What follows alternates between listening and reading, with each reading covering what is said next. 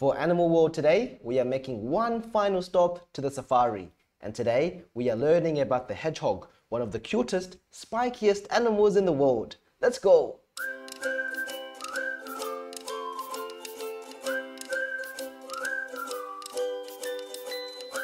What are hedgehogs?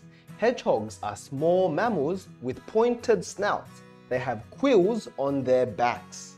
Adult hedgehogs have long, sharp quills, while the baby ones called hoglets are born with short, soft ones like this. Hedgehogs live in forests, deserts, and savannas like this. Hedgehogs sleep during the day and they cuddle up in nests or burrows.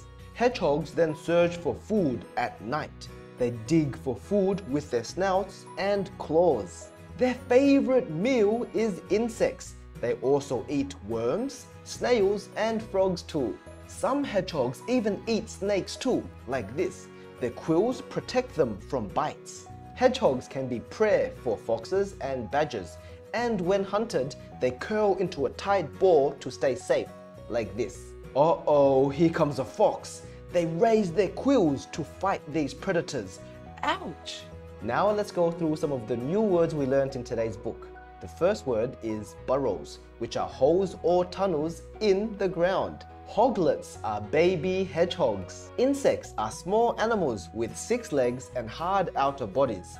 An insect's body is divided into 3 parts. Mammals are warm-blooded animals that have backbones and feed their young milk, like you and I. Predators are animals that hunt other animals for food. Prey are animals that are hunted by these predators. Quills are sharp spines of a hedgehog. Savannas are grasslands with scattered trees. And finally, snouts are the noses and mouths of some animals. Now it's your turn. What do you think about these cute little hedgehogs? Let me know down below. And also, share with me some interesting things you learned in today's book. Take some time to think about it, and when you're ready, I'll see you in the next lesson for some more learning fun. That's all for now. I'll see you next time. Bye-bye.